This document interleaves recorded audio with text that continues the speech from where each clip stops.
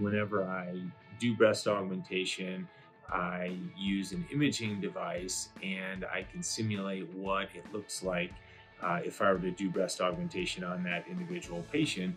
And instead of having a patient put different implants in a bra, this is a much more accurate way for them to visualize themselves and see what they would look like with a breast augmentation. And I think that has been very, very helpful. The system I use is Vectra. I think it's been invaluable in assisting in the whole planning process.